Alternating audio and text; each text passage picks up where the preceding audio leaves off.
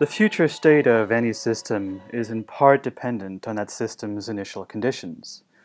So what do these initial conditions look like in the humanitarian system at present? Take Typhoon Yolanda. How might OCHA's response to this devastating typhoon be a sign of things to come?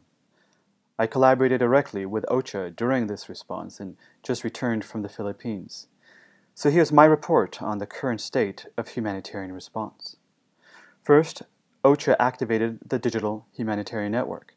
The DHN serves as the official interface for formal humanitarian organizations to solicit support from tech-savvy digital volunteers.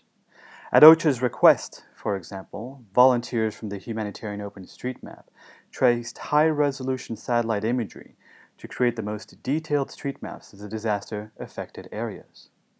Meanwhile, volunteers with the Standby Task Force crowdsourced a tagging of more than 5,000 images posted on Twitter.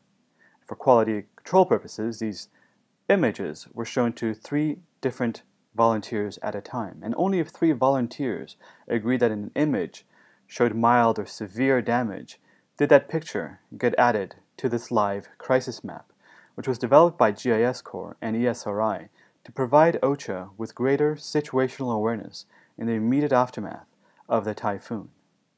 GIS Corps also created this map of cell phone coverage thanks to data that OCHA received from GSMA. In addition, the Standby Task Force rapidly crowdsourced the collection of 3Ws data to augment OCHA's information products, which Valerie Amos is studying in this picture. OCHA also produced their standard hard copy information products.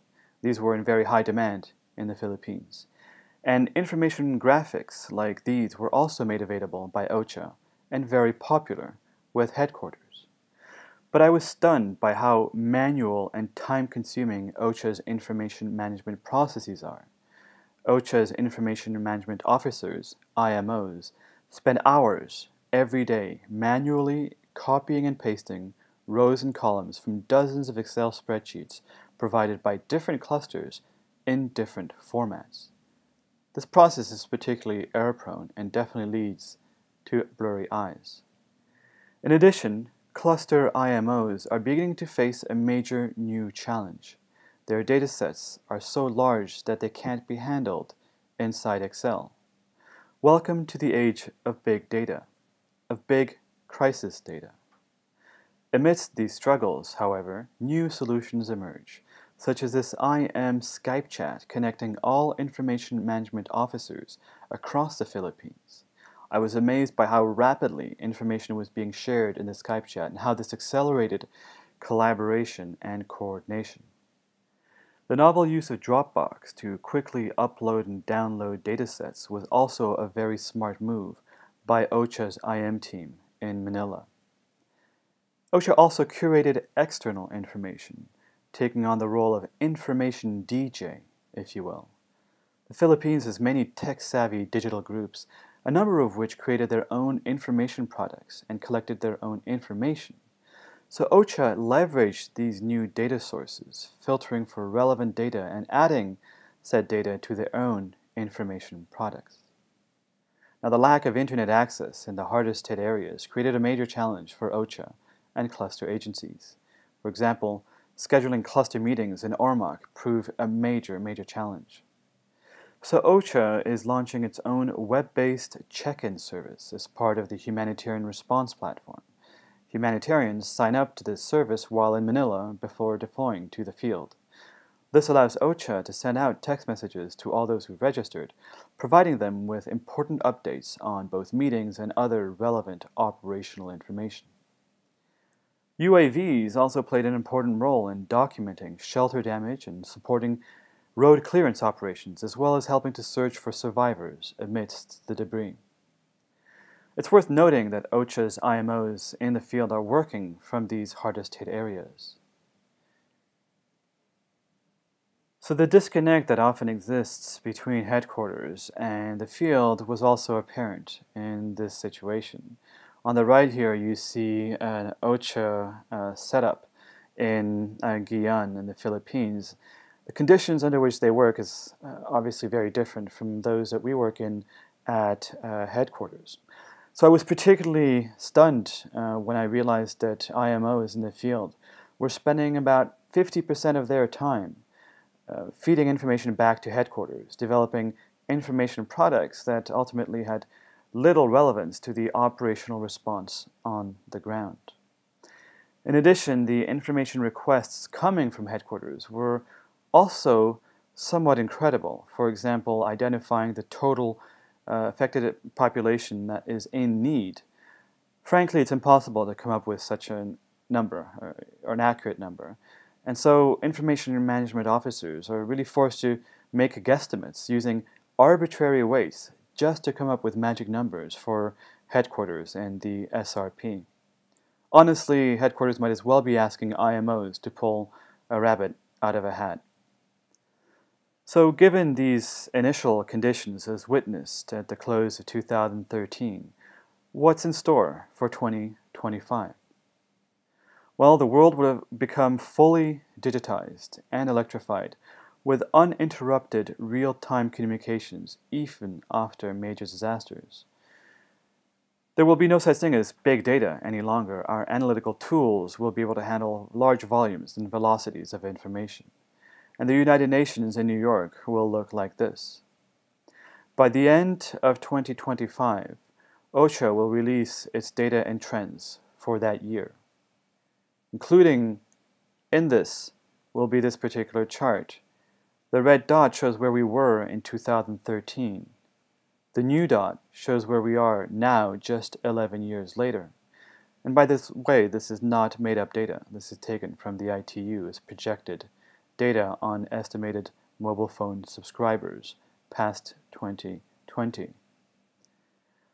Our platforms will become a lot more sophisticated for information management, allowing us to do real-time, truly real-time situational awareness during disasters. Augmented reality apps and Google Glass type technology will allow OSHA to have a check-in system that is much more sophisticated and able to do a lot more than check-ins.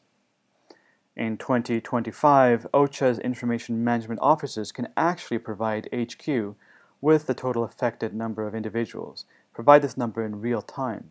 And this will be thanks to mobile technology, sensors, and so on that will be able to automatically identify displaced numbers, needs, and so on.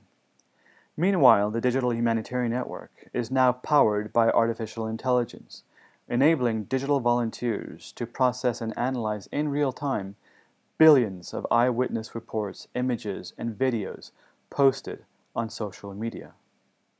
Most importantly, local communities are now tech-enabled first responders, mobilizing faster, better, and longer than external relief agencies. This rise in tech-enabled self-help and mutual aid takes pressure off the international humanitarian community. Now, this picture of 2025 is all nice and well, but how do we get there from here? How do we create the right initial conditions? Well, this is not going to happen automatically. We need enlightened leadership and policy making. Perhaps the single biggest problem that I have seen, that policymakers, those who decide on budgets, are still completely blind to the critical importance of data. Now, humanitarian organizations do not need to become data science organizations, but they do need to have access so that their data can be used by partners like the Digital Humanitarian Network to augment situational awareness for responders. Without greater investment and greater realization in the importance of data, then getting accurate numbers in a timely manner will continue to be like pulling a rabbit out of a hat.